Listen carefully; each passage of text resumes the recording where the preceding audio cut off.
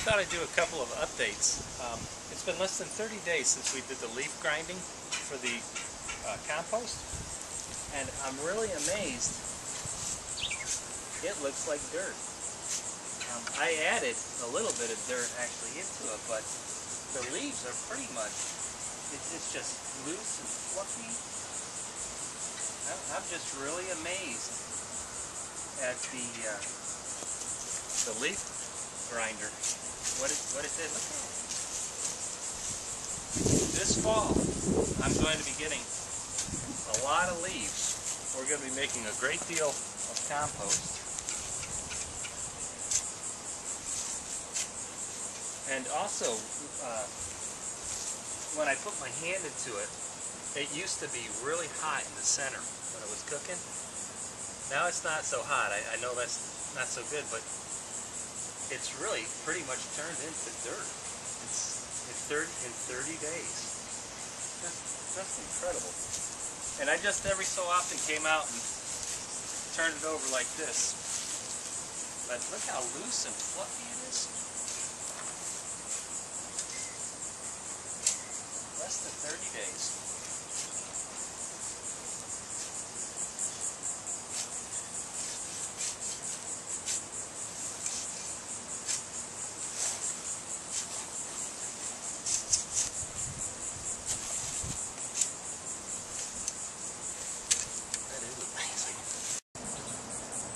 Well, it's also been a week since we cast the rocket stove, and the directions were leave it in a bag to slowly cure for 1 week, and then 3 weeks just let it air dry. So it's time to take a look at what we've got.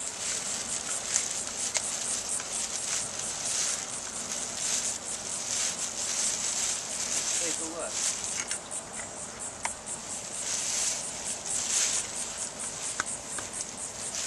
Still looks wet, but it's coming along very nicely. We'll see what she'll look like in 3 weeks.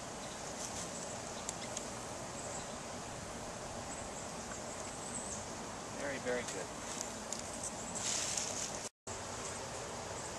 Alright, and as you can see, this is just an example because we're not quite ready for it yet, but just cut a piece of tile. It's a little bit like that. And you want the air to be able to flow underneath the fire. And that's going to make a superheated flame as it comes up through the top. And when you light it, I'll show you this in a little while when we're actually doing it, but it loads like this.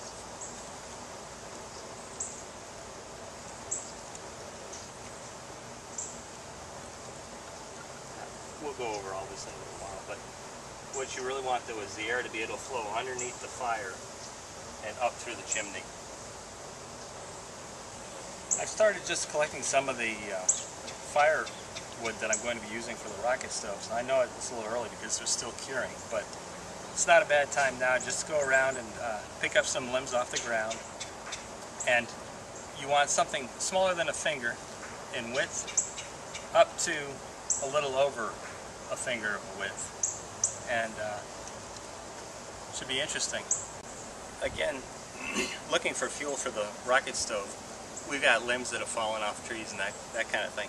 But this is a pallet that came with the solar array. And I know that it's not pressure treated. And I'll cut this up also, just break it apart. So if you find non-pressure treated pallets or really anything that's non-pressure treated, go ahead, take it apart, break it up, and use it for your rocket stove material. You don't need the conventional heavy-duty firewood that you used to need.